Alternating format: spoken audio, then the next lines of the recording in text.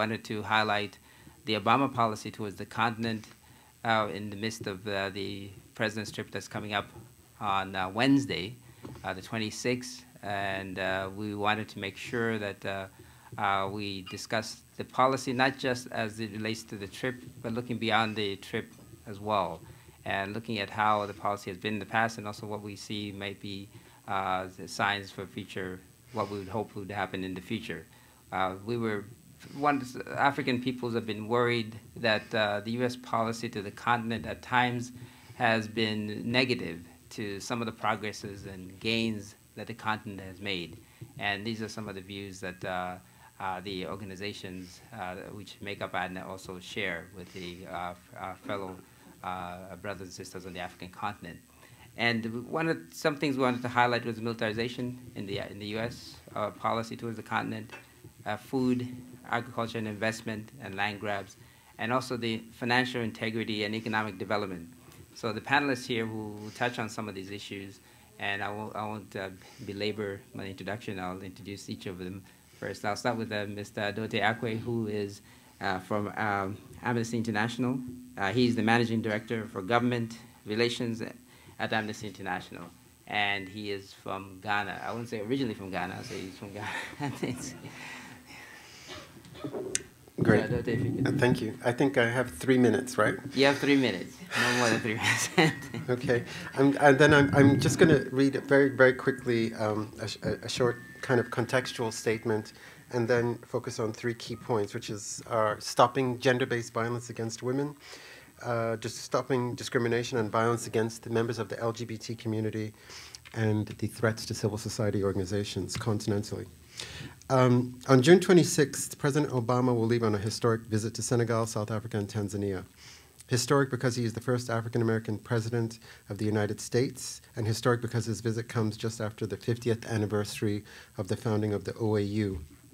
The stated focus of the president's trip, promoting trade and investment, is welcome, but it ignores critical issues that a historic visit should speak to, and it oversimplifies a dialogue between the United States and a continent with complex issues and legitimate aspirations.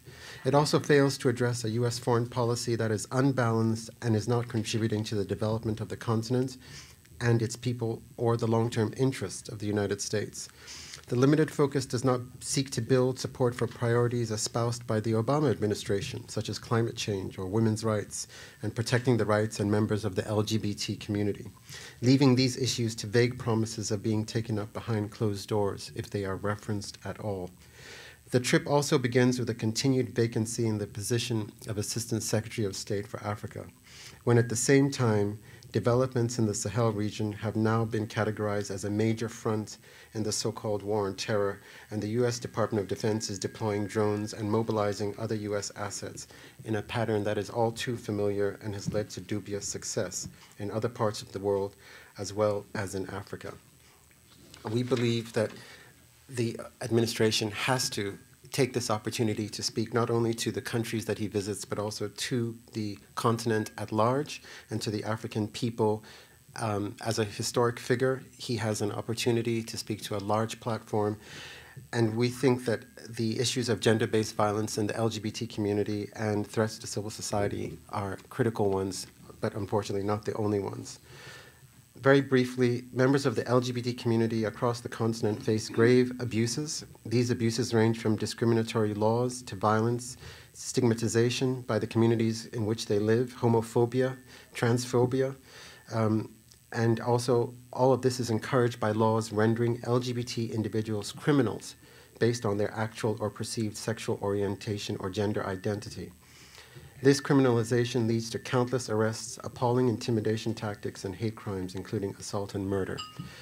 Tonight, Amnesty International is going to be releasing a report on the rights of LGBT community members, and the statistics are quite alarming. I'll be ready to answer questions after this. The issue of gender-based violence against women is something that is unfortunately well known, but still has not received adequate prioritization both by African governments and the international community. Discrimination continues through limited access to education, economic opportunity, resources, and adequate health services, as well as the risk of violence. And this is both in and out of conflict zones such as the Democratic Republic of the Congo and places such as South Africa and Kenya. Finally, I'll speak to the issue of civil society organizations. Unfortunately, this critical component to enjoying human rights is under increasing threat as governments systematically restrict or shut down the activities of civil society organizations. They seek to criminalize them, to outlaw their existence, or restrict their funding. And for example, in 2009, the Ethiopian government, under the late Meles Zenawi, introduced the Charities and Societies Proclamation, which put into place restrictions on what they could work on, how they could be funded, and where they could operate. This resulted in effect of killing off any civil society human rights organizations in the country, and therefore denied the Ethiopian people the right and the ability to exercise their human rights. We sincerely hope that the President is going to raise these issues publicly and forcefully as opposed to just behind closed-door meetings. And I think I'm probably over my 3 minutes, so I'll stop there. You just made it just in time. And then our next speaker is Kysseline Cherestal. She is with ActionAid, Senior Policy Analyst at ActionAid USA.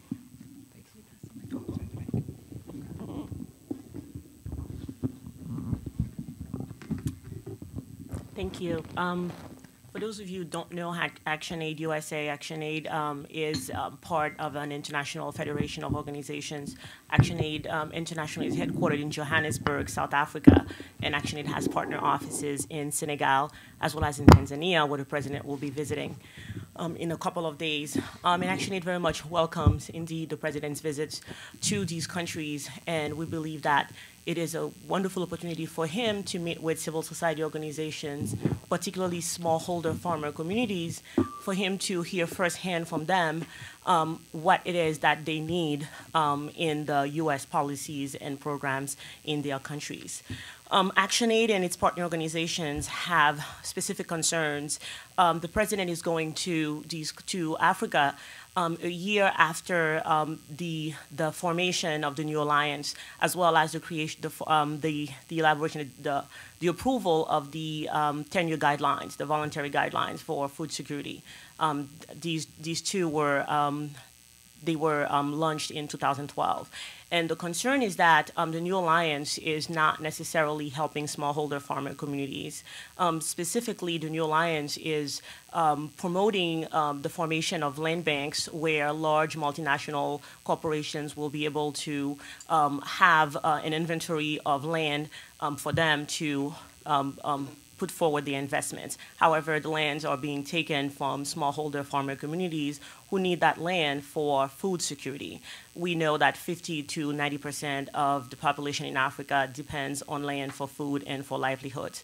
So this is a major concern for us. In addition, we are very much concerned about the fact that the new alliance is moving forward while the 10-year guidelines are not yet being implemented in country. The 10-year guidelines are a great opportunity for smallholder farming communities to be able to have a voice in the development of their countries. And we strongly urge the President to listen to the voices of smallholder farming communities to hear what it is that they want for their own development. Thank you. Thank you very much. And our next presenter is Dave Kerr. He is the chief economist at the Global Financial Integrity. Thank you. Global Financial Integrity was founded about 7 years ago to look into the issues of illicit capital outflows from poor developing countries. The issue of illicit capital is basically a human rights issue because poor countries that lose scarce capital are unable to alleviate poverty and meet Millennium Development Goals such as nutrition, food security, education, etc. Now, we did a joint study recently with the African Development Bank, and we presented the findings of this report at the annual meetings of the African Development Bank in Marrakesh in May. And one of the main findings is that Africa lost between $600 billion to $1.4 trillion over a 30-year span. Basically, how did we come at this figure?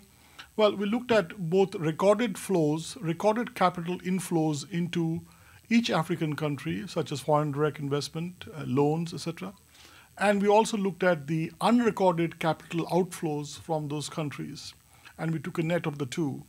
And we found that for every dollar that African countries get in general through aid, $10 leave the back door through illicit outflows. So a country can never achieve its development goals with those kinds of ratios. That if for $1 you lose $10 in illicit outflows. Now, how are illicit outflows generated? They're basically generated through three different sets of drivers. You have macroeconomic instability, such as high inflation, high deficits. Those could be driving it. You have structural issues, such as income inequality, that is the widening gap between the rich and the poor. And you also have governance issues, such as corruption and weak government institutions, lack of voice and accountability, political instability. Now, the United States can have a major impact on African countries, helping the African countries realize some of these objectives by helping them to, there are two aspects to this. One is that the domestic policies are required to stem the internal generation and transmission of capital flight, of illegal capital flight.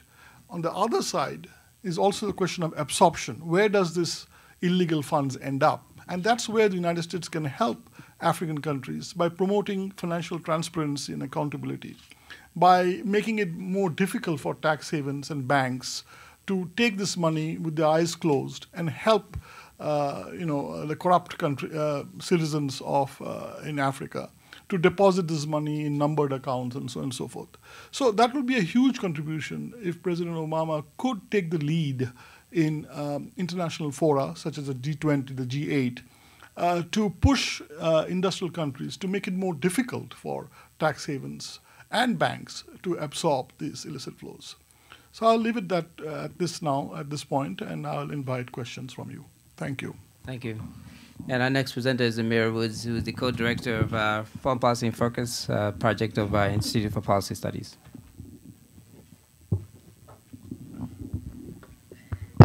Good afternoon.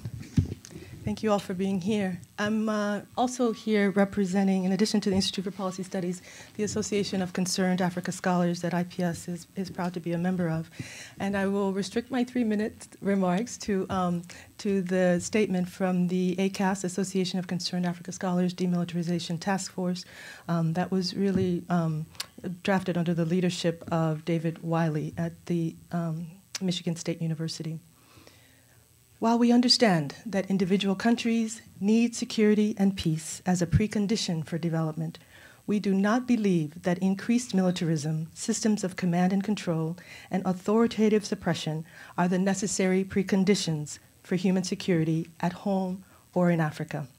Specifically, although most of us are not pacifists, we are against the focus of the U.S. on building larger, more politically powerful, more technologically equipped, and more expensive militaries in African countries, and the enlargement of the U.S. military at home. Enlarging and empowering African militaries reflects a policy based on a belief and a habit that military solutions are the first step towards peace, and that social turbulence and conflict can best be controlled with military enforcement and suppression. We believe that military responses to conflict, protests, and contestation in Africa are counterproductive and result in gross violations of human rights, deaths of civilians, and the development of long-term social grievances that later can erupt into new conflicts. 2, we believe that the introduction of the philosophy and strategy of the global war on terror or overseas contingency operations into Africa with unilateral aggressive militarization has not and will not facilitate peace. Rather, we believe that U.S. military engagement in Africa should be limited to support of multilateral operations of the African Union and the United Nations. 3, we believe that the new U.S. policy of the, quote, whole of government, unquote, approach to combine State Department, U.S. Agency for International Development, Central Intelligence Agency, and Department of Defense policy and planning is a mistake to the extent that it erases the important differences between the traditional policymaking in the administration and State Department and the implementation of the military aspects of that policy abroad by the Department of Defense. We are especially disturbed at the explosive growth of the Department of Defense in policy assessment and policymaking on Africa, in the numbers of U.S. military personnel relative to non-military personnel representing the U.S. in Africa, in the militarization of the programs of the Department of the State and USAID, and in the apparent decline in the role, influence, and resources of both the Department of State and the U.S. Agency for International Development. 4, we are deeply troubled at the broad and hidden engagement in dozens of African countries of the U.S. Special Operations Command, AFRITROOPS, with a mandate, and I quote, to disrupt, degrade, dismantle, and ultimately defeat those who attacked America on 9/11, unquote.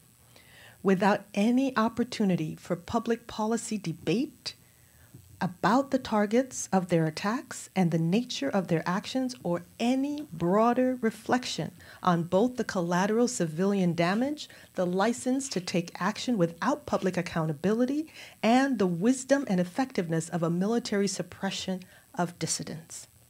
5, we are especially concerned that the strategies of aerial attacks since 2007 in Somalia and potentially now in the rest of the Sahel region by C-130 Hercules gunships, attack helicopters, cruise missiles, and now by drones from bases in Africa and Europe can be a source of mounting collateral deaths of civilians and blowback in facilitating the recruitment of new militants. And lastly, 6, we advocate more support and resources for conflict resolution and negotiation in Africa in order to develop long-term peace based on the often difficult agreements among different legitimate stakeholders, including the many variety of organizations across the continent and people's movements.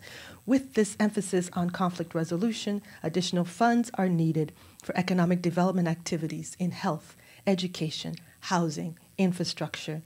These as incentives for conflicting groups to come to the table and build cooperation across lines of conflict for the reconstruction of disrupted societies. Thank you. Thank you, Emira Woods. And then our next panelist is Nii Akuetteh. He's an independent African scholar and analyst, and he's also former executive director at Africa Action. Thank you all very much for being here. My job is to wrap up the bits of the statements and take a broad look at the president's trip. This is his 5th year in office. So we think that if you look back, he's actually spent 20 hours in sub-Saharan Africa. So actually this trip is long overdue. And it's a good thing that he's picking to go to countries that are not so-called US-friendly tyrants. That they were excluded. Is going to countries that have challenges, but if you list African countries working on democracy, the 3 that is going to are ones that will get high marks. We also want to tie it to the issue of poverty, because the initiative that was mentioned has been tied by the administration to the eradication of poverty. We don't think you can have poverty by encouraging dictators to hold on. If you listen carefully to what my fellow panelists have said, tying through there is democratic government, rule of law, and the respect for human rights. Now, the president's trip has been billed as having an economic focus, and clearly economic growth in Africa and development is important for Africa. But we want to stress that it is best done under a democratic umbrella that includes all facets of society. So we do not want the issue of democratic issues to be forgotten by the president when he's on the continent. Thank you. Thank you very much, Nii. We'll now open up the floor to questions, and if you please speak into the mic. There'll be a mic going around, and also make sure you identify yourself, your affiliation. So the floor is open.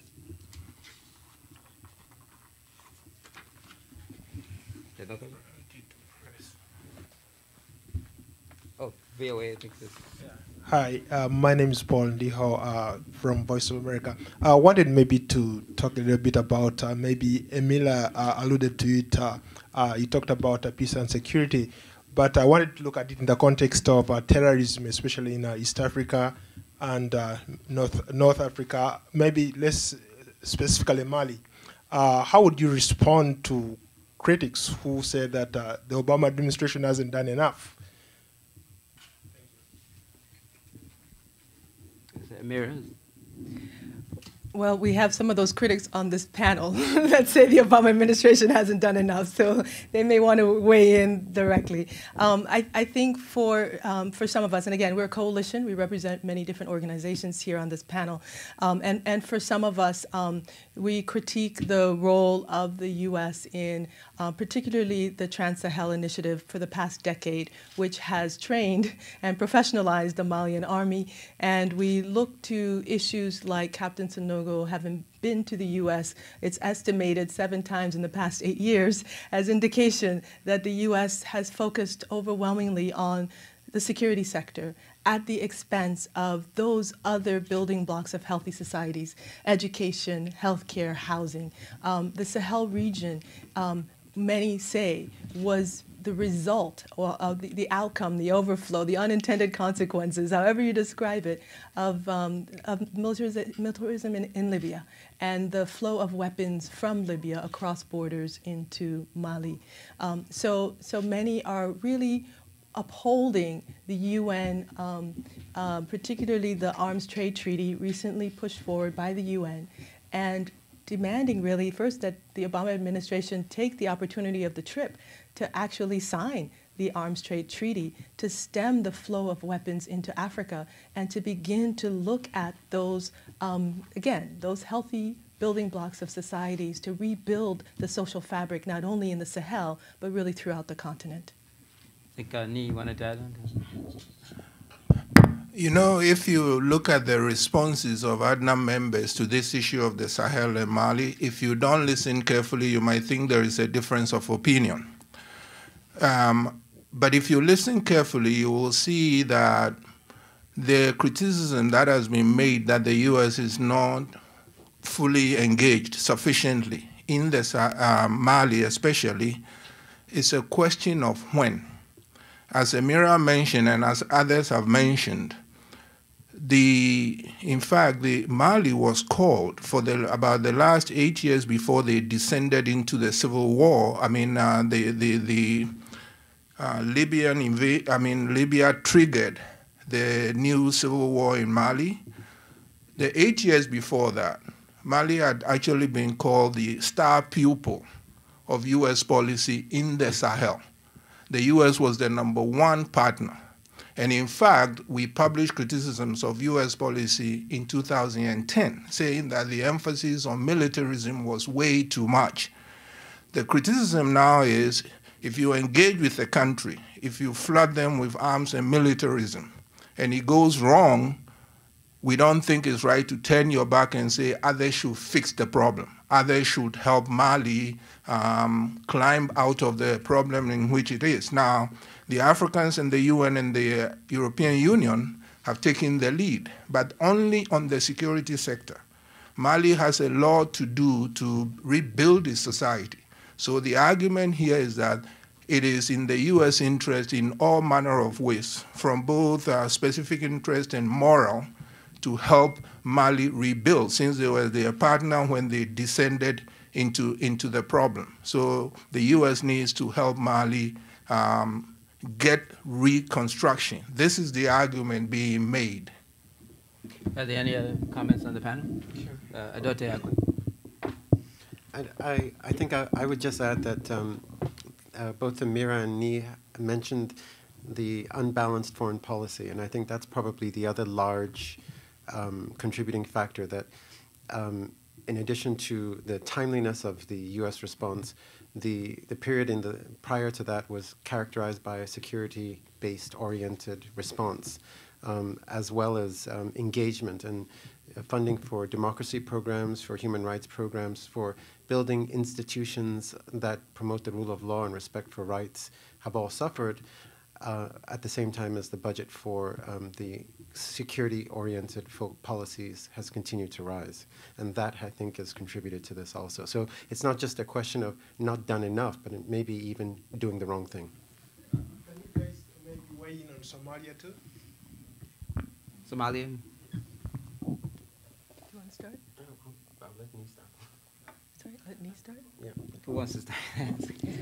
Before they start, I just want to also alert people that the press, that we also have members of the other organizations, Friends of the Congo, Jubilee, Mennonite Central Committee, Oblitz, and the African Faith and Justice Network, who are here, who can also take part in answering the questions. You know, excuse me, with regard to Somalia, the argument that will be made is this, that, you know, no countries want to find good ways of bringing people together so that there is no conflict. Okay, some conflict takes the form of terrorism. How do you fight it? And the argument is actually what you need is democracy, because if people think the system is inclusive and fair, then they are not going to resort, at least most people are not going to resort to violence in a democratic system. And so what you need to have is a situation in which every group does not feel it necessary to resort to violence or pick up arms. Now, Somalia is a very interesting case. The roots when Somalia descended are not understood. I mentioned briefly that we are glad that Mr. Obama is not going to any of the so-called American-friendly tyrants. He is not visiting any of them, which makes us happy. But it's related to Somalia. In 1992, the president of Somalia was Siad Barre. There was a civil war. He left, and he went to Nigeria. And he had been supported by the U.S. as a friendly tyrant. And that allowed Somalia to descend into the problem that they've had for 20 years. Now they are slowly climbing back. And the point is, what they need more than anything else is an inclusive government where violence is not resorted to. You resolve your differences through democratic and other means. Somebody else had it on this side. Somalia.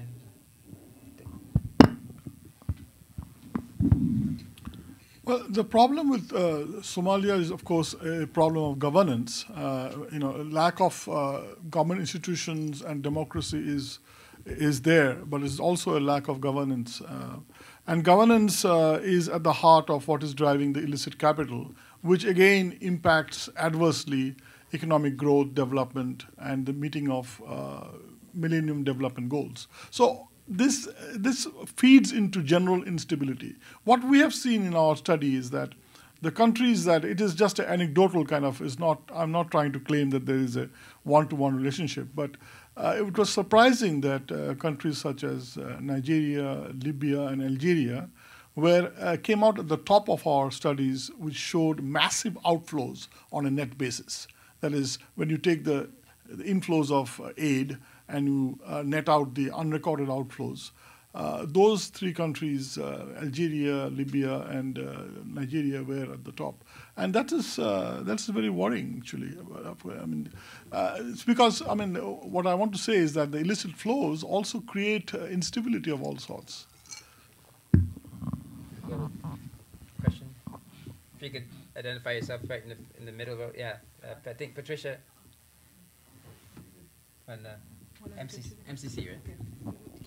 Hi, my name is Patricia Kysseline with Mennonite Central Committee USA, and I just wanted to comment on the question around Somalia, especially the issue that you don't hear many people speak about, which is around the law that is called Material Resource Law, which is the law where organizations that work in Somalia can be found liable if by any chance or whenever they do their work, they are found to be working with anybody who has been tagged as working with the terrorist groups. Now, the challenge for organizations, especially peace-building organizations, is that they're there to work with the communities. In the case of Somalia, almost anybody you find there has at some point has had contact with Al-Shabaab, for example. But then when you're doing peace building work at community level, most likely you want to reach these folks so that you can help them build their lives and find alternatives. But organizations are afraid of doing that because if they do that, they could be found liable by the US government. So the material resource law is a very big issue for Somalia, and the administration will just will need to look at it again and hopefully make some changes. And Patricia is part of the drafting committee as well for the briefing book. She's with Mennonite Central Committee.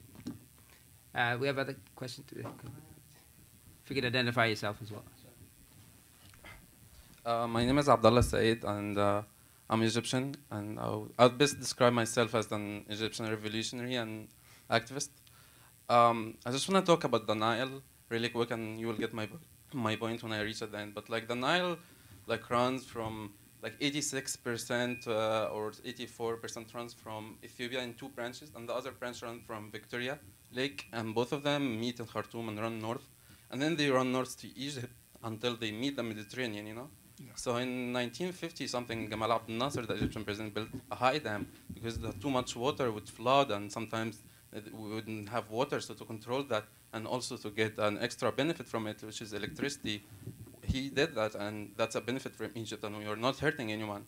But now Ethiopia, for a long time, they have been planning this dam, and the US, like Ethiopia just now used like taking advantage of Egypt's interior problems, and like started like announcing they build dams. And like the US support, like the US government, all the concern is support for like the US ambassador actually came up with a speech the other day. She's supporting Morsi to continue, and like he continues the other stuff, and that's like not her internal business in Egypt. But like, what about like the whole continent? What about like the River Nile? When they build a dam in Ethiopia, of course it will affect the water level, not only in Egypt but also in Sudan. They are controlling a natural phenomenon. Water is a huge source of like planting and agriculture for many, like for Sudan and Egypt. So is only the US government all concerned is politics, or just also like people who may suffer and have no food and have no money in their economy is just gone and they can't eat as well? No. Oh, the question, you had the comment or the question? It's just like I'm concerning why like the US is not paying attention to like other things in Africa, like will affect other countries like that, you know? Like the Nile, you're talking about the Nile. I think you said they're not paying enough attention to the Nile. To the Nile and like to treaties, international treaties, like. Because the Secretary of State actually did have a discussion about that in the last meeting with the president. I'm sorry, I didn't understand, but like I'm just like raising awareness about other stuff that the US like the government is not addressing important stuff. Yeah, it's an issue which is very. They've actually now. I'm sorry, it might not be related. I hear Somalia and other stuff. But okay, but I think we can. I think there's other comments on the panel about the Nile River Basin, which there's been an ongoing discussion within the continent, actually, with all the countries in the Nile River Basin to discuss about what to do with the Nile. And I don't know if anybody else had a. Well, first of all, thank you for the leadership. Egyptian activists have been incredible at the forefront of people's movements on the continent, and we thank you for the role that you and others like you, young people, have played in bringing about change, and we encourage you to keep going. But in regards to your question, you know, the bigger issue, as many of us know, and both ADNA members and our allies, you know, climate change is the core of the issue, and climate change is really having the most detrimental impacts on Africa. Both in terms of the rising sea levels for capital cities, including Dakar, where the president will be, and really all the capital cities in West Africa, and that are already, you know, experiencing the impacts of climate change, but also the spread of the desert desertification and its impact on places like the Sahel. And so I think clearly what we're calling for is for the Obama administration to look at the impact of its policies on climate change, to support environmental justice activists on the continent, to encourage the voices of those who are trying to look not only at the short-term needs, but the future generational needs of this planet, and to support their voices, their vision, not only for Africa, but for the stability of the planet. I think with regard to the construction of the dam, clearly so many environmental issues linked with that, as well as issues of displacement of communities.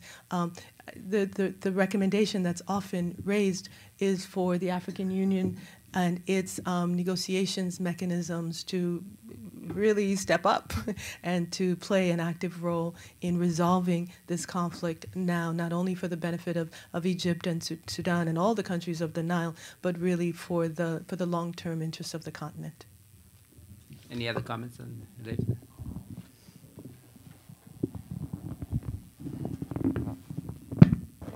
I just would like to add to the issue of climate change as well. And again, thank you for making your comment.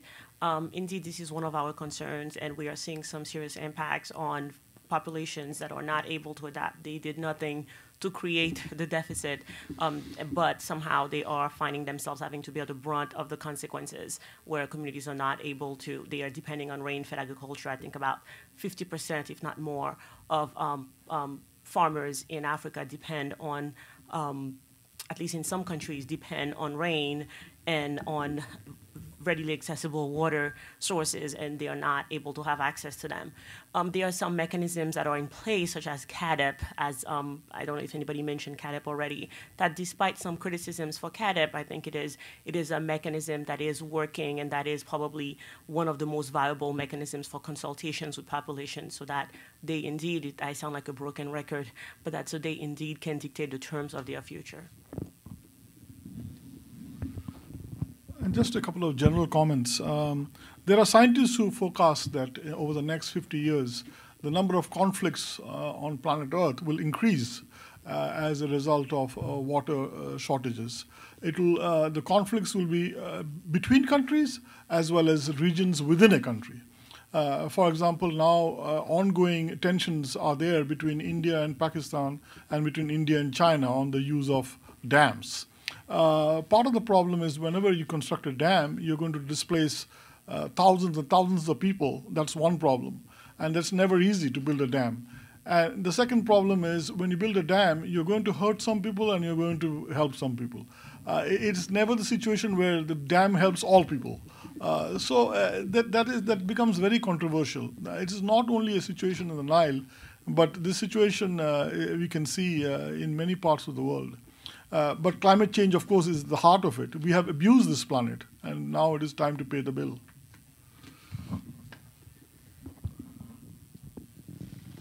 Any more questions? I think we still have time in the room. But I wanted Kysseline to expand a little bit about the New Alliance program. If we could explain a little bit more about the New Alliance program, which the Obama administration has initiated.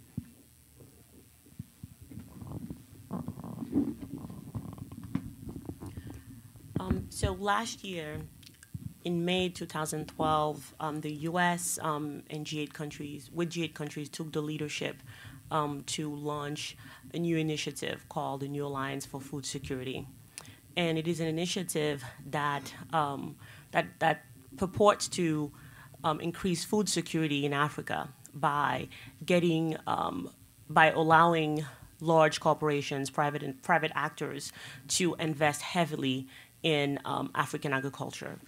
The problem is that the New Alliance is creating a series of problems that were anticipated, and I think that many actually have warned against the New Alliance from its onset, including ActionAid. Some say that it is neither new nor an alliance. It is not new because it is actually it is supporting the policies that were born out of the Grow Africa initiative, where so that's one. So the concept is not new. It is not an alliance because it is not allowing all stakeholders, particularly those that are most disenfranchised, from participating in the process. So there have been some criticisms that have actually been born since the formation of the new alliance, including the fact that smallholder farming communities are saying that they're excluded from the process, that decisions are being made without their input. In some communities, projects are being started, such as in Mozambique, we've heard, and the communities learned about it from the day that it actually was taking hold, as opposed to having been brought into process when the decision was being made. Other concerns are that the new alliance is not allowing for, it's forcing African governments to implement policies that would decrease and actually eliminate the access to local seeds in some instances. And it would force African countries to harmonize their tariffs and allow for products to open up their markets when smallholder farmers are not able to compete.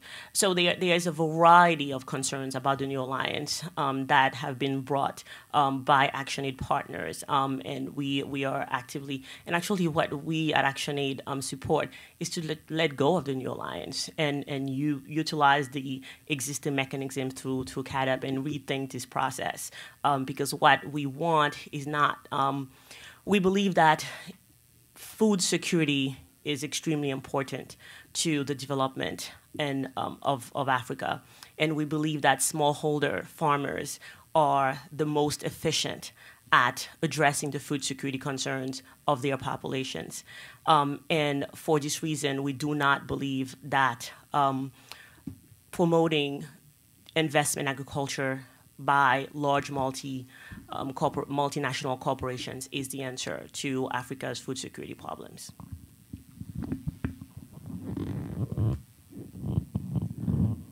As I mentioned, there are other members of the ADNA coalition in the audience, and we have Friends of the Congo represented. Maurice, if you could give us Friends of the Congo's recommendations, if a brief. Thanks. Thanks, Mwiza. Good afternoon, everyone. Friends of Congo's recommendations as it relates to Great Lakes region of Africa deals with recent peace framework that was established by the United Nations. As many people know or may not know, Congo and the Great Lakes region has experienced the deadliest conflict in the world since World War II. And U.S. Policy has played a role in the perpetuation of the conflict in the region. Nii referenced it in a general sense, where he talked about the impact of U.S. policy in relation to its support of friendly tyrants. And two leaders in the region, Paul Kagame of Rwanda and Yoweri Museveni of Uganda, have been key sources of the destabilization of the Congo.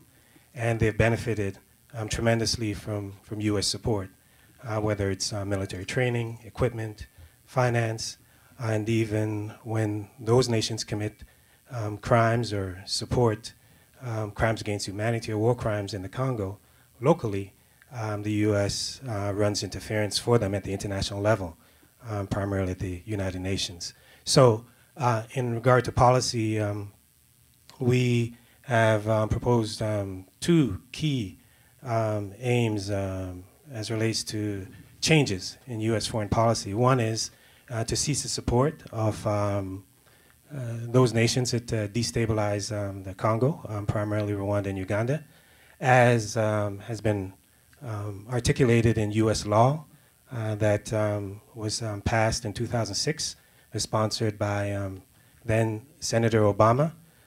Section 105 of the Democratic Republic of Congo Relief, Security, and Democracy Promotion Act states that Secretary of State is authorized to withhold aid from any nation that destabilizes the Congo. And Rwanda and Uganda have been documented by a series of UN reports that say that they have destabilized the Congo. So that's one policy recommendation, that the U.S. cease its support of those nations that have destabilized the Congo. Secondly, the U.S. Stands on the principles of democracy and the support of democracy at home and abroad. And part of the instability in the region, in the heart of Africa, has been the U.S. support of authoritarian regimes. I've mentioned Rwanda and Uganda, and also the DRC. In 2011, the Congo had elections that were, for all intents and purposes, appropriated by the current Kabila regime. And the United States supported and legitimized those elections.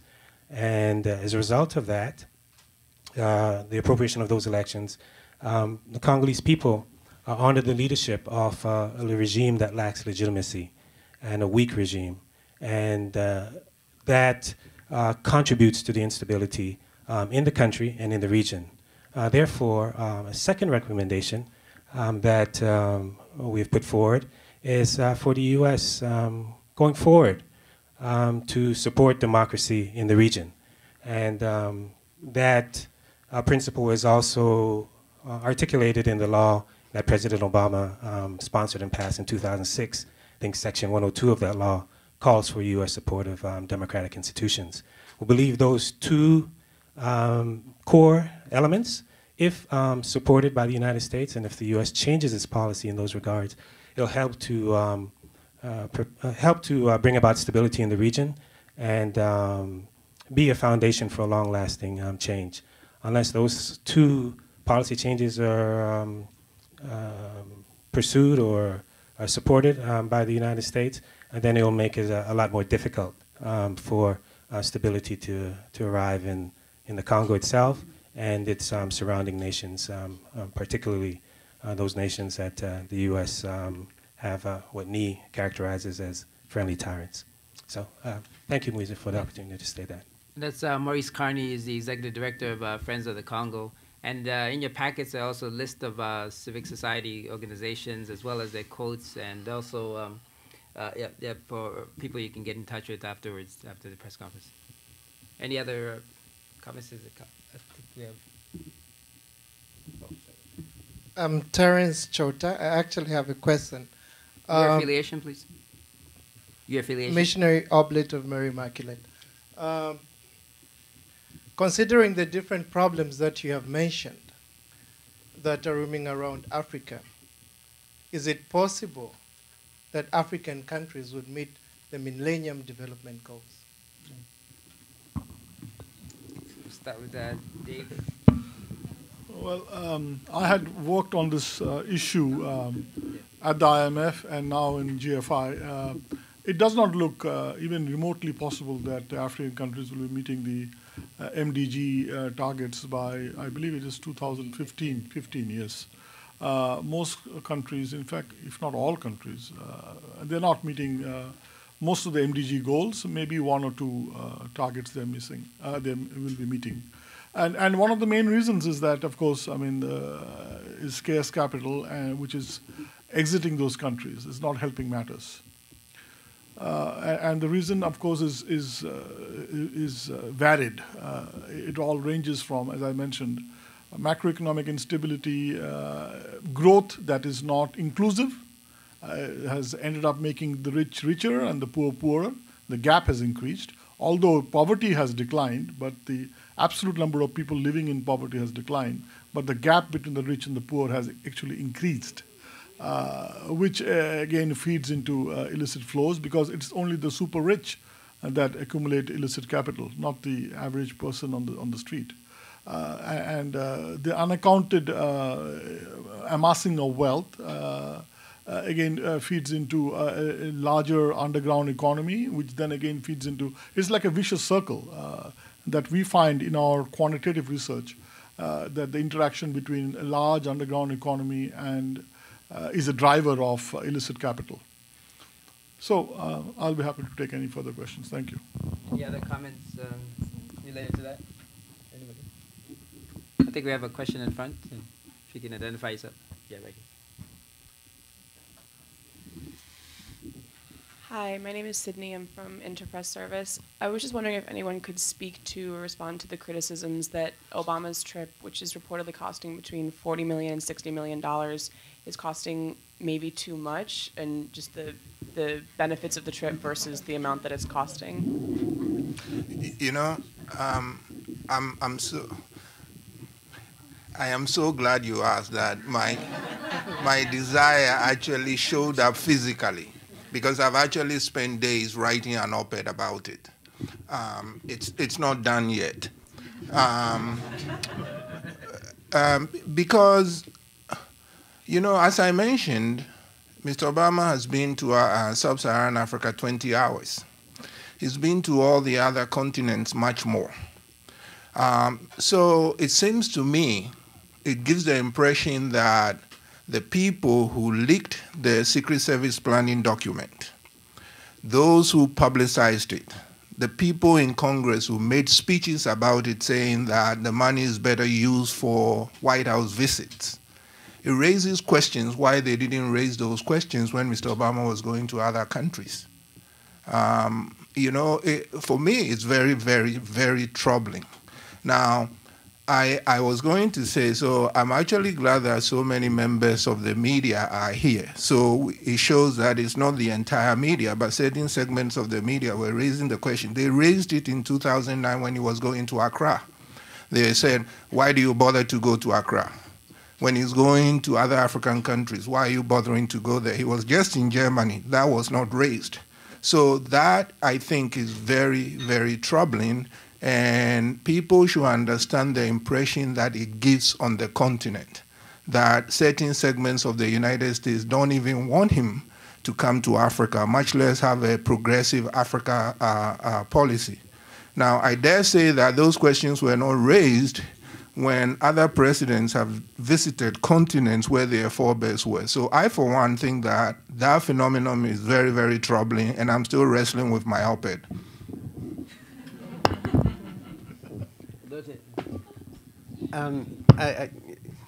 Nii said quite I think a lot in his response.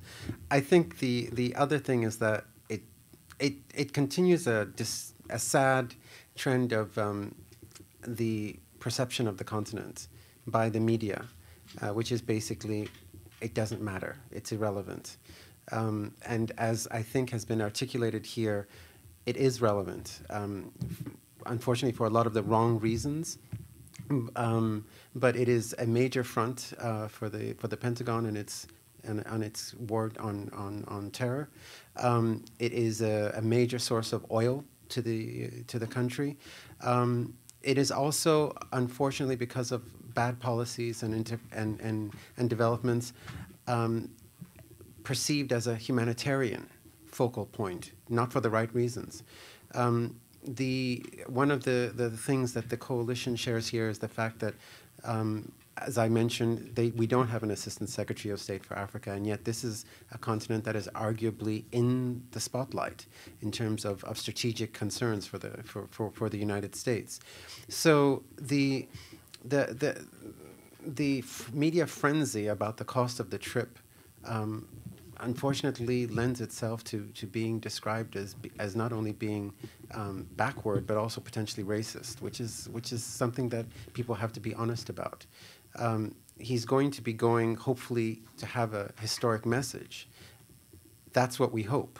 It shouldn't be a light-hearted, easy trip, or it shouldn't be just about investing and business, because there are some serious issues that need to be addressed. That's why we did this press conference. Hopefully, the White House itself has begun to pick up on the fact that they need to explain why the continent is important, what are the opportunities there, and why he's going, and why the focus should be on substantial issues as opposed to just the cost.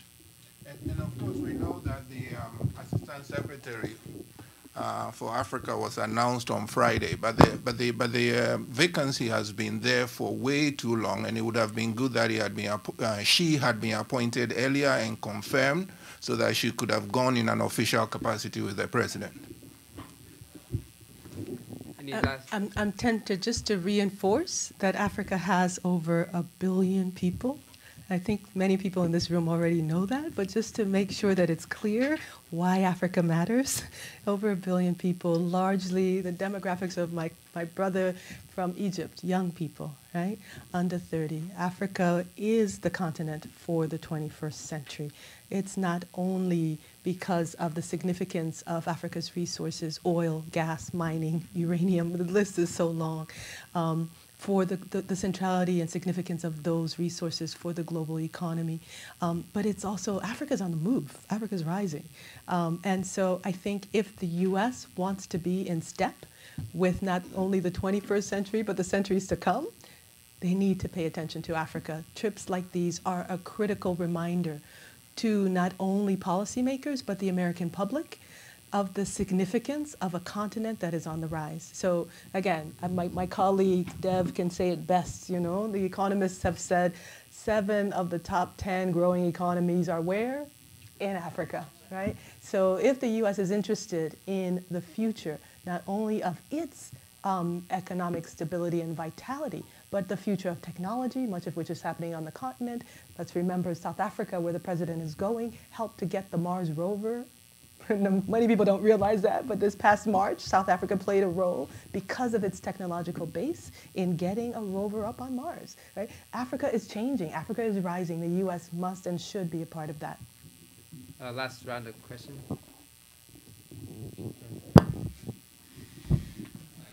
Hi, I'm with the Institute for Policy Studies, and I know, mentioning South Africa, I was just kind of curious as to how Nelson Mandela's deteriorating critical condition will be affecting Obama's trip, if anyone would like to weigh in on that. Any comments from this side? I don't know whether, I mean, we certainly can't speak on behalf of the administration, and we wouldn't want to. I think that clearly, for the continent, Mr. Mandela is a fairly important figure. And actually, I would argue globally, it's not just for Africa. And I mean, logistically, simply, very basically, were something to happen, it would obviously impact the South African government's ability to host a presidential visit. Although I think President Zuma just said that the meetings and the visit would still go forward. I think it would probably also arguably detract from the focus on the president's trip. But it might also be an opportunity to sort of remind people about who Nelson Mandela was and what he did and what he stood for, which is a powerful reminder that policies currently in place need to be re-examined. I just want to add to Adotei, it will be a very powerful reminder that the importance of the African continent as a leader, that we have had statesmen like Mandela who've come out of there, because as Emira was talking about, the image of Africa constantly is always a continent looking for outside assistance or help, and in that framework. But when you look at a Mandela who has been an independent voice, very courageous throughout his political life, has always spoken truth to power, it also gives, in his embodiment, presents the image which you don't often see, but is there. He's not the only one that has been like that. He's been the most known, but you've had the Nyereres and Kwame Nkrumahs and others who have not been as exposed. So hopefully this gives an opportunity to show the world that there are solutions coming out directly from the African continent, even in times of tragedy, as we have, sadly, if we end up losing him in this period. But I think it changes it. It will change the whole trip in general, because it's not, as we said, it affects the whole continent. I mean, I can't see the AU not. There's going to be if something happens, I think it's going to be a very different state trip. I don't think it'll be the same trip as we see it now. Last question. I'm Janet Gottschalk from the Medical Mission Sisters and from ADNA. I just have a comment. It seems to me, with all this hoo-ha that's going on about this Ed Snowden guy, I mean, there's nothing else on the news. And it's going to be hard-pressed for even Obama to make a dent in that, I'm thinking. And then if we have Mandela die at the same time, I mean, the trip is going to be just kind of peanuts. I think, as Janet said very quickly, she's an ADNA stalwart. And as I'm one of the old people in ADNA. I think it should be emphasized that people in ADNA are very persistent and they take the long view. And so, yes, it's possible that Snowden, the global chase for him, if something happens to Mr. Mandela, that also might shift media attention a little bit. But ADNA is nothing if not persistent and focus on the issue. So the issue of Africa, the various issues that we have raised, will keep going. And let me emphasize again, ADNA is not really a new organization. There have people been in the coalition for a long time, and there are times when even in the 80s, the fight against Reagan administration support of apartheid was very unpopular in Washington, D.C. And I know for a fact, friends will tell me, why do you care about South Africa? Who is Mandela? Nobody cares about him. They were prominent people in Washington who told me. So we will persist whatever happens in the rest of the news. Well, I just want to thank all of you for attending the conference. And again, for the press, we have the briefing book, which has all the information of all the civic organizations and the quotes and the contacts that you can make after this trip. And hopefully you don't end on just focusing on the trip, that we use this trip as a platform to engage in the issues concerning the African continent throughout the year and beyond. Thank you very much.